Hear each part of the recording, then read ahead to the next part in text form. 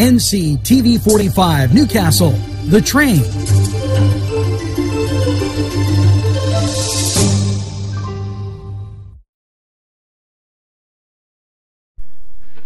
Town and country where there's always a party.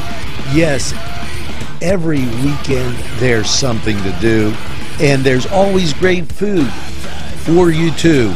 Lamb, finger food, steak sandwiches, roasted wings, and much, much more. It's a party and you're invited. Come to Town and Country.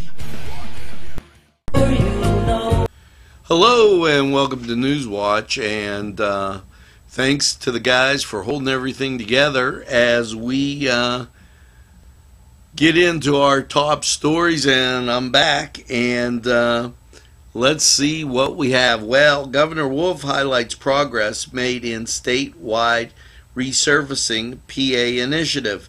PennDOT has made great strides with the aggressive campaign to accelerate repaving work on interstate and attack potholes across Pennsylvania, said Governor Wolf. In addition to accelerating the work, Resurfacing PA extends our reach to roads and highways throughout the state that would not have been able to be reached under regular maintenance this year.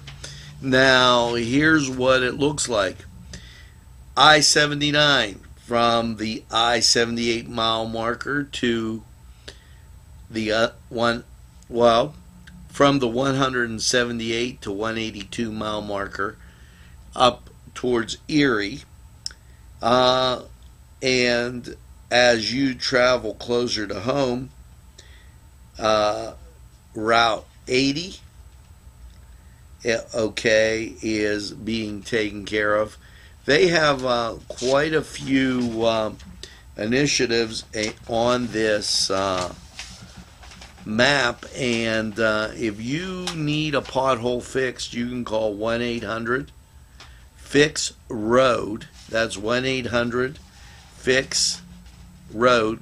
That's 349-7623, and they'll get right on it. Now we're going to take this break on NewsWatch, and we'll be right back.